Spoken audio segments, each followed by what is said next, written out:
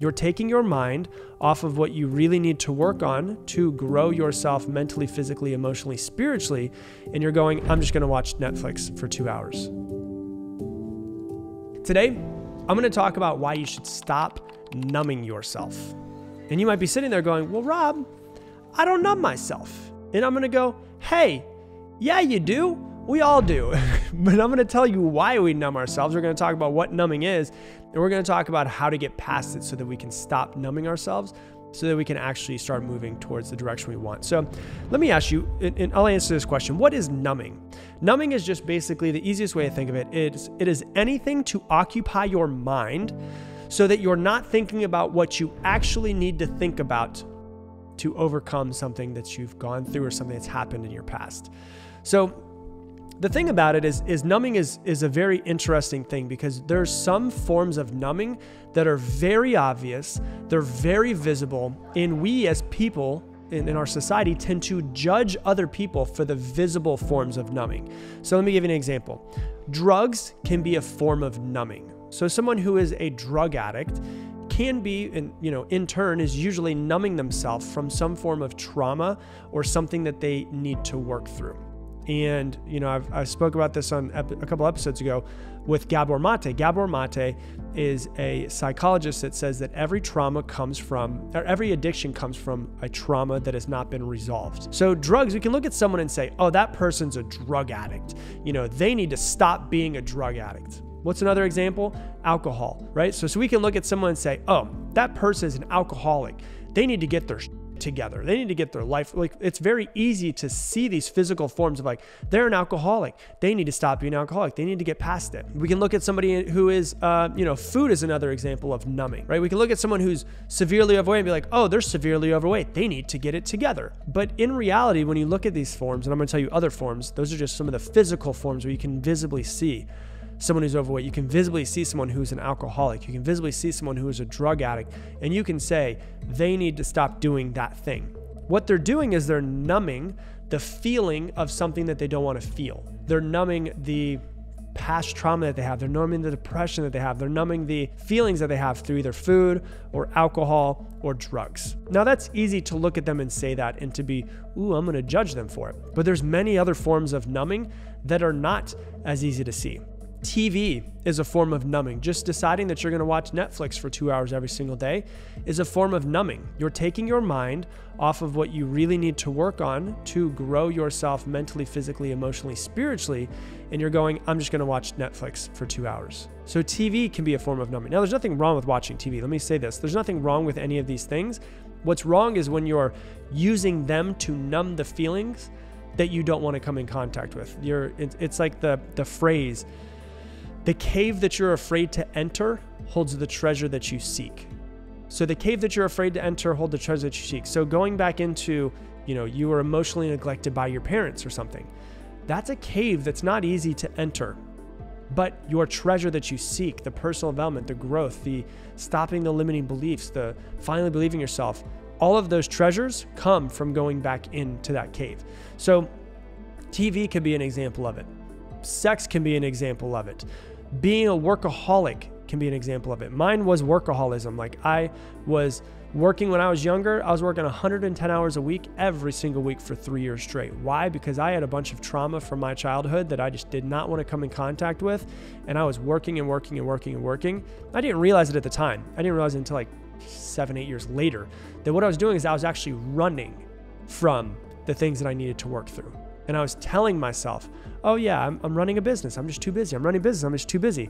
But in reality, what I really need to do is I really need to look at myself in the mirror and start to work on myself. And if I would have done that, my business would have become so much easier that I would have actually been able to work less. So becoming a workaholic can be that way. And what's interesting about that, people can demonize being an alcoholic and being a drug addict. We can demonize those things. But then what's happening in our society, what's really interesting, is that this hustle culture or the workaholic mindset actually is praised in our society. So it's actually even worse because you're praising the thing that somebody needs to work through.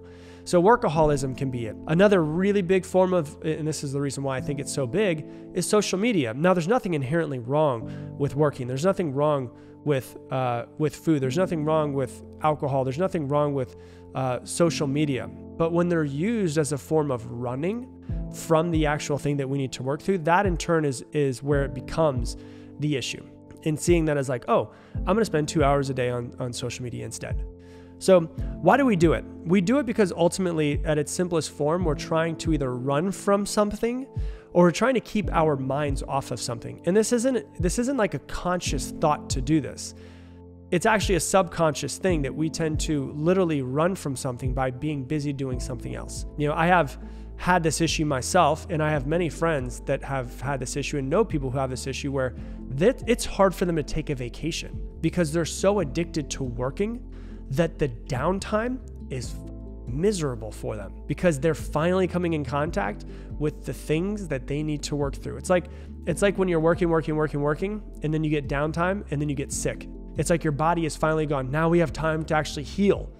Well, in that downtime is when you're supposed to heal from the things that you need to heal from in order to make yourself better. So we're trying to keep our minds off of something, you know, what you need to work on in your life, the traumas that need to be healed. What's wrong in your life? You know, sometimes we get so busy on Instagram and we get so busy on social media because we don't want to think about how we're working a job that we hate. And so it's easier, instead of starting to figure out, coming to terms with like, I really don't enjoy my job. My job is not what I want to be doing with my life. And maybe you don't hate your job. Maybe it's just like, you know that it's not what you're meant to be on earth. Like maybe you want to be a painter. Maybe you want to be a musician. Maybe you want to make jewelry and sell it on Etsy. And that's what makes your soul come alive, but you're working this day job. And so instead of actually looking at how can I get out of this day job and start to build this passion and build this life that I want to, instead of going through those hard thoughts and those hard feelings, we're like, I'll just go on Instagram for a couple hours. And it's a subconscious thing. Once again, it's not a conscious thing. You know, it's what's wrong in your life, that you might have a job that you don't love.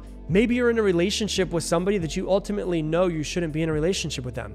And you know that the hard feelings of having to get out of that relationship with them are way too hard to even think about. And so you can be finding other forms of numbing. It could be, once again, drugs. It could be food. It could be alcohol. It could be TV. It could be Instagram. It could be any of those things, versus actually going, you know what? I've got to look at this relationship. I've got to see if this relationship is serving me at the highest level, and I've got to look at the relationship and see if it is serving them at the highest level as well. And those can be really tough emotions to start to go through. So instead of going through those emotions, we're like, let's just go ahead and watch Netflix. And so instead of going through those emotions, and then after going through those emotions, knowing, oh my God, I'm now going to have to make a really tough decision and have a really tough conversation with this person, we're like, screw it, let me just keep myself busy versus actually doing the thing that needs to be done. Maybe it's the fact that you're living your life and you've been living your life not to your full potential. And you're sitting there and you know that it's not to your full potential. Your truest, deepest self knows that it's not to your full potential, but it's a lot easier just to, you know, it's like as if you can't see me if you're listening to the podcast, but if you're watching on video, it's like I'm looking over this way to the left, and all to the left is all of the bad things that I need. Not necessarily bad. Let's say it's the bad relationship that I need to get out of. And it's sitting there and it's sitting there and it's sitting there. So instead, what I'm doing is I'm turning my head to the right and I'm looking at anything else that I possibly can to keep me busy so that I don't look to the left. Because when I look to the left, it's like, oh, that's not what I want. And so I'm looking to the right, looking to the right, looking to the right. I'm looking to the right through going out on the weekends and partying, because I have this relationship that I'm ultimately realizing is not for me.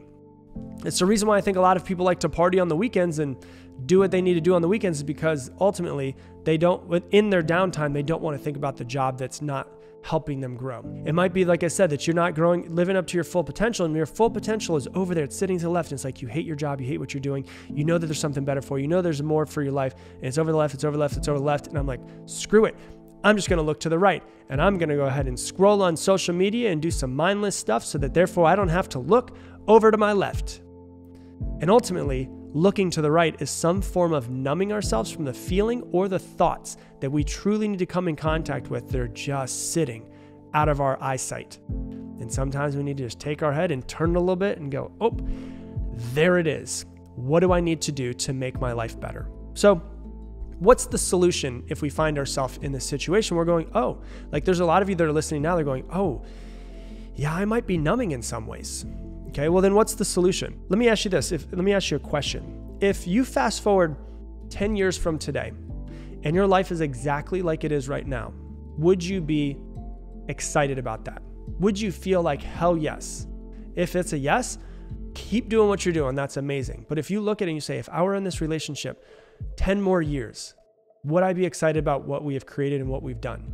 If the answer is no, it might not be the right relationship for you. Or it might be the right relationship for you, but you just need to change certain aspects of the relationship and you need to have a real coming to God conversation with that person so that you can change into the people that you want to be to support each other for the next 10 years. And if you fast forward your job 10 years from today, maybe you get a couple of promotions.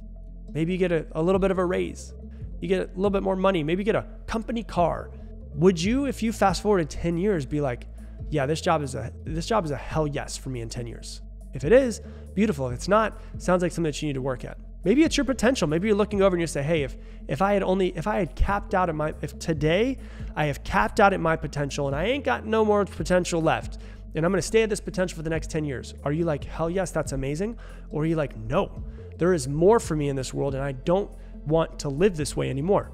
If you fast forward 10 years, would you be excited about it? If not, well, now we've got to figure out what it is that we're numbing so we can start to get past it. You know, one of the things I always hear people say is, I don't have enough time. Time is the biggest cop-out that exists. Oh, I don't have enough time. It's so easy just to say you don't have it. None of us have enough time. Oh, I don't have enough time. I've got this going on. I've got this going on. I've got this going on. I did some research so I can give you some stats as we go into today's episode. The average person spends 2 hours a day on social media. Maybe you spend more, maybe you spend less, but the average person spends 2 hours a day. So let's just go off of the average person. That's 730 hours a year on social media.